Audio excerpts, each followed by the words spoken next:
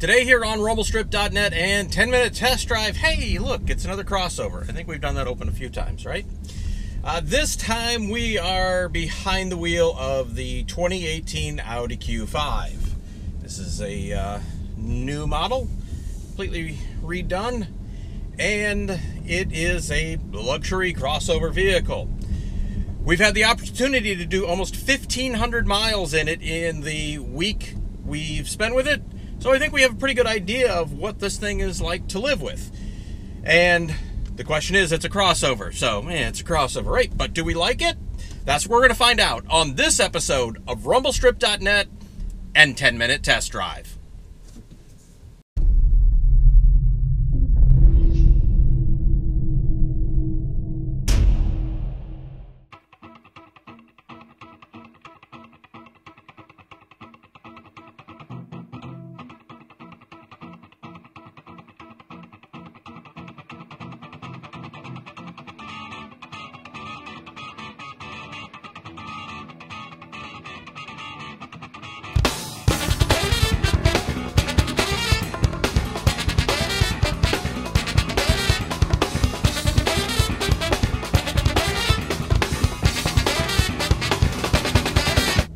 So we got this Audi Q5 right before we had to take a trip down to Southern Virginia, Roanoke, to be specific, for a family funeral. Unfortunate terms, but when someone's battled cancer for 2 years, you're ready for them to let go, and you're actually happy that they're no longer in pain. That was the reason we've put all the miles on here. It was 570 miles each way from our home in Metro Detroit down to Roanoke, Virginia. And 9 hours, and I have to tell you, right off the bat, if you do a lot of miles, this is a perfect vehicle in which to do them. Driven a lot of vehicles over a lot of miles. Few of them, there are a few, but not many, who were as comfortable to drive and let the miles roll as this one did. 9 hours in the car, and whatever, I will call it a car because that's, you know, whatever. Yeah, no worries. This thing sucked it up like it was nobody's business. Got out of the car, and even driving in some kind of crappy weather, heading down there through some rain and some other stuff, you know, no stresses at all. This thing sucked up the miles. The other thing it did very well was, by being incredibly quiet on the road, this thing cruises at very high speeds very well.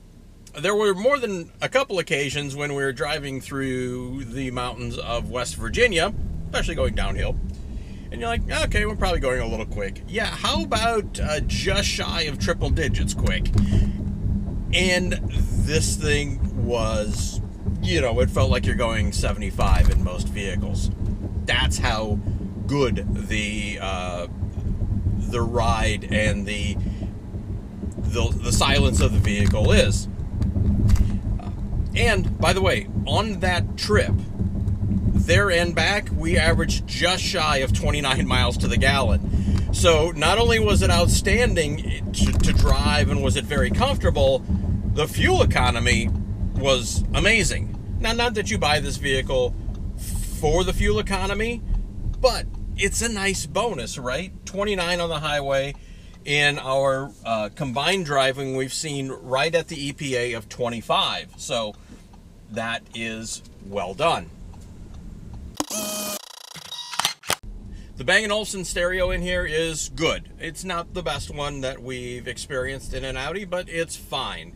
We've run a series of songs through here. We didn't run our FLAC files through here. We just didn't have time to do that. But yeah, it's fine. You plug in good quality recordings, and it will reward you with good sound. Now, this one with this Bang & Olufsen system does have a subwoofer. Now, compared to the Audi TT-RS we had right before this, the sub's doesn't have much juice to it. I don't know if that's bad. Yeah, it lacked a little feel, but in general, the system is fine. The Audi MMI system in here is fine. One little niggle, and I stress this is a very little niggle in here, is that if, say, you want to listen, you like keeping your radio on the presets, whether you're listening to Sirius, AM, FM, whatever, you know, it defaults to going back from presets to whatever you're listening to, whether it's the radio or Sirius. So you could be going to flip through your presets and you're like, oh, nope, it's individually dialing it. So you have to come down, flick the switch to, you know, radio and get to exactly where you want. Again, that is the smallest of nits to pick, but it's something that it's taken us a few days to get to, like, oh yeah, got to do that again. Now, the price is reasonable for the class, but few people actually buy this vehicle. When you get to the about $50,000 mark with cars, vehicles in general, the overwhelming trend is that people will lease them. So the price of this one as tested, and this is a Premier Edition, is, let's see, base price $41,500. Yeah, all day. That's a great, I think that's a very fair price for this. Q5 2.0 Turbo Quattro S-Tronic, right? This has the $9,300 Prestige package in it. Should you choose that?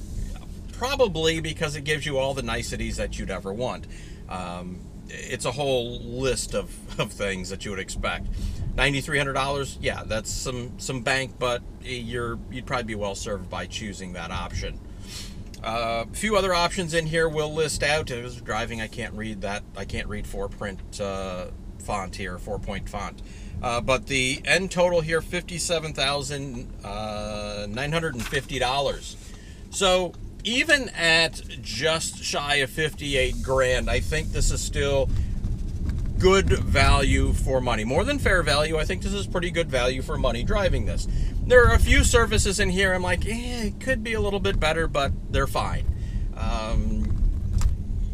At approaching 60,000, it starts to get questionable. At 40,000, they're fine. At 60,000, yeah, okay.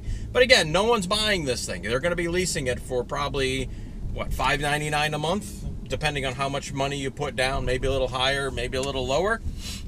And you'll be very happy with this. Again, it does a ton of miles like it's nobody's business. The back seat has good, not great room. Cargo capacity is excellent. We were able to haul my Mastiff's crate in the back of this thing. Obviously all folded down, but you put the back seats down, it slides right in.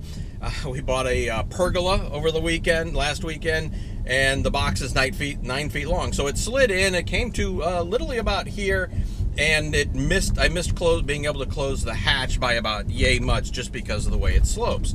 So again, pretty good capacity in that for cargo.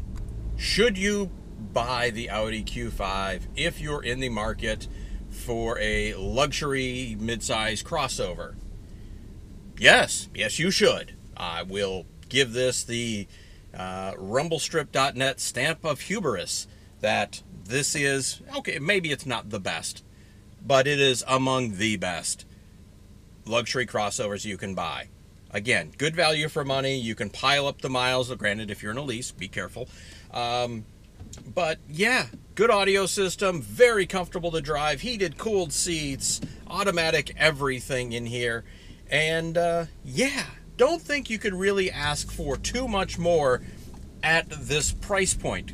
So if you're in the market, you definitely should have this on your very short list of vehicles to drive as you're shopping. So if you like what you see, like what you hear, give us a thumbs up, like, share, subscribe, and we'll see you next time on Rumblestrip.net and 10-Minute Test Drive.